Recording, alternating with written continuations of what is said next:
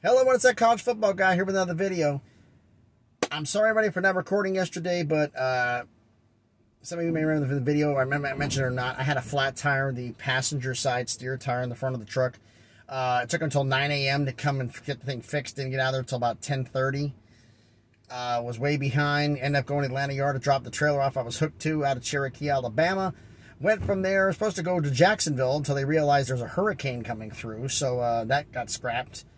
So last night, after they sat and dawdled for a while, I had to deliver in Murfreesboro. By the time I got done, it was about midnight. So, two-tire recorder video. I apologize, everybody. So I'm going to do two today. First one is a story that just popped out. Tomorrow, the one video is going to do after this. It's going to be in a couple hours because I'm doing this right now. I'm in our yard in Louisville, Kentucky, just hooked up to another trailer to go to Indianapolis. But this is going to be, I'm doing this quickly. Before I go, I'll do the one the one later on is going to be about the Thursday and Friday games. About Thursday games, the schedule changes due to the hurricane, everything else that's going on. And please, everyone, if you're in the path that had this hurricane, please be safe and get safe. Please. It's nothing to play around with. Now, the title of the video, rumor, and that's exactly what this is a rumor, about the Pac-12 and ESPN being $700 million apart. I don't have enough sources to where I could say that this is a full-on deal. I have two or three. Well, I technically say two because two of the ones I talked to had the same source material. It's a different person. So it's not two different sources, technically. I look at it this way, folks. So I'm putting this down as a rumor. If I get more information, I'll say this is true. But right now, it's going as a rumor. But the deal is this. ESPN offered, the offer they stand, they're not changing on it, is a 5-year, $800 million contract with the Pac-12. If you break that down, that's $160 million a year or $16 million a school. I don't know if that's tier 1 only or if that's everything. If that's everything, they're in desperate trouble. And based on what I've been hearing, I haven't heard anything to the contrary of it's everything. It's all the rights for $16 million. I could be very well be wrong. So could the sources. That all they got right now is it says that it's for everything. It could turn out to be wrong as the time I'm recording this. So, and remember, this is going to get transmitted on cell phone. By the time this thing gets downloaded, it'll be a whole bunch of different information. I should say uploaded, because I got to use my, right here, it's 4G here in Louisville. But basically what we have here is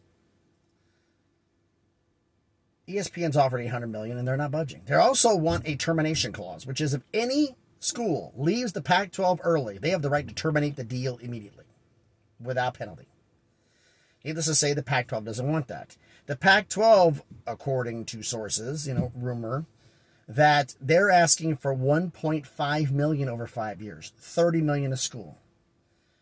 According to this we had from the previous one with the $24.5 million, $30 million wasn't even enough to keep Washington and Oregon. The problem is, they're not going to get it. Now, we had the thing about, remember back a little bit ago, where the Big Ten said that they were looking westward, possibly at some Pac-12 schools, taking 4 more, we heard, allegedly, rumors, rumor and innuendo.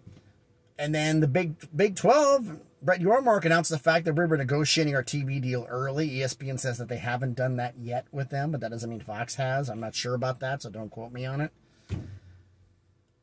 But both of them have put themselves on pause. They haven't done anything. And why should they? The Pac-12 is going to self-destruct. Because right now, if they only get offered $16 million a year, the Big 12 can say, the Big 10 can say, come on over. We got a lot more money. And also part of the thing I'm putting down there is Apple TV and the Big 10. According to rumor sources sounds better actually. According to rumor sources, that the Big 10 has been talking possibly with Apple TV about their late window rights and digital rights for certain other things. And that would be enough money to possibly, over an extended period, pay for 4 schools to come in and not affect the dollar value, counting all the other contracts that would go up. So they could bring in 4, which would be Stanford, Oregon, Cal, Washington. Now you think about the 6 that are left. 16 million a year versus 30+ million a year for the Big 12. You're making double. I'm out of here. I don't know about you. I'm gone. Somebody offers me double my pay. That's hard to turn down, folks. But that's also potentially what's could be happening. Rumored sources now. Everybody says the Pac-12. Oh, the Pac-12 can just merge with the Mountain West and it'll stay the Pac-12. I'm like, you understand the fact that if 8 of the schools leave, it's done. If the 4 corner schools go to the Big 12, the 4 go to the Big 10 along with UCLA and SC, that's 10. There is no more Pac-12. But if you're Washington State and Oregon State, financially you have to figure out a way to make up the money. But football-wise, you're not worried. It's like San Diego State, allegedly, according to the rumor, rebuffed offers to go to the Big 12. We're going like, why are you rebuffing offers to go to the Big 12? It makes absolutely no sense. You're going to stay for the chicken feed money in the Mountain West? I mean, I know the Mountain West since it was formed. I love the conference, but it's chicken feed money. That's the rumor going around there. One, I don't buy. I mean, why would you do that? You think the Big Ten's going to come get you? Could that be the reason? Let's thought about it. If the Big Ten even put a feeler out, I'd put the Big 12 on pause too, because 30 million, 100 million? Which way would you go? I doubt they'd be interested in San Diego State at all, but then again, who knows anymore? But if you're Washington State and Oregon State, yeah, money-wise, it's going to hurt. But football-wise, remember, it's the top 6 conferences. Washington State and Oregon State go to the Mountain West. San Diego State doesn't leave. Boise State doesn't leave. You got a top-flight conference. And you'd be the best conference. And most likely, you'd be ranked. Because remember, by the time the playoff happens, Cincinnati, Houston, and UCF are gone from the American. And the Mountain West would pick up Oregon State and Washington State, who are both borderline top 35. They'd be the highest ranking conference, although the Sun Belt may have something to say about it. But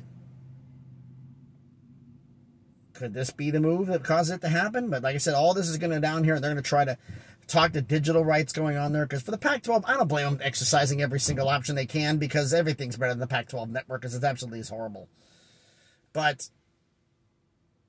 could this really be the one thing that, as I put in the title, is the Pac-12 on life support?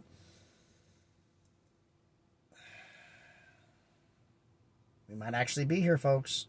Tell me what you think down in the comments. Tell me what you think about all of this. Is this actually going to be the one thing that's going to cause it to happen? Is it going to actually happen? Are they still going to somehow survive? But if it's $16 million a year, I don't see how.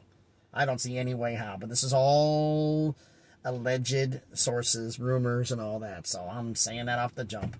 So thank you, everyone, for watching this video. As always, please like, comment, share. It helps the analytics. It helps the video to be seen.